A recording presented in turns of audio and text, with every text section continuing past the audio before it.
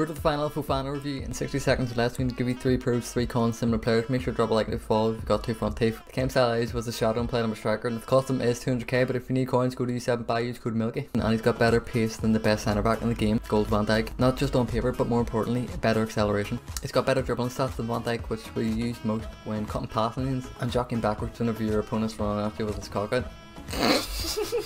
He's got better defending stats than a dog defending his dog bowl, with 92 interceptions, 90 defensive awareness and 90 standing tackle, and he loves a good 50-50 with his 88 aggression and 88 slide tackle. He's got better jumping than when someone screams there's a spider on your shoulder, with his 86 jumping, and with him being 6'3", he'll be a bigger aerial threat than a Boeing 747 in September. Price tag at 200k. Compared to other centre back alternatives, he's more expensive than Prince Andrew's bail money. Second con is Chelsea are 1-0 down on aggregate to Dortmund, so they're going to need a bigger miracle than when Jesus turned water into wine. Similar players is Centurion's King Pembe, Winter Wildcards buy, and Lucio Hero card. Let me know who you want to review next, and don't forget to follow.